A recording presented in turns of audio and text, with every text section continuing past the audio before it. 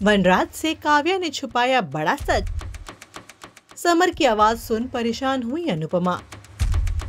क्या है उसकी जान को खतरा?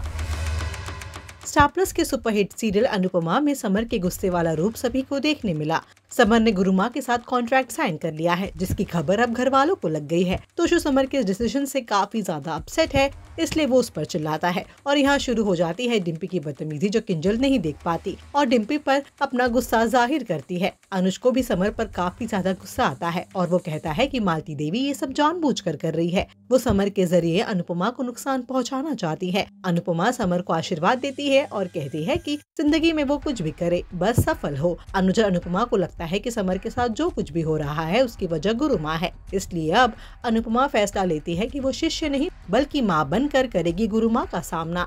शो के अपकमिंग एपिसोड में आप देखेंगे कि अनुपमा को आएगी समर के चिल्लाने की आवाज, गुरुकुल में अचानक से आ जाएगा बच्चा और काव्या को होगा बड़ा गिल्ट। आखिर कौन सा सच छुपा रही है काव्या और कौन है ये बच्चा? आपका क्या कहना है अनुपमा के ऑनगोइंग ट्रैक को लेकर? बताइए अपनी राय हमें कमेंट सेक्शन में और देखते रहिए टेली मसाला।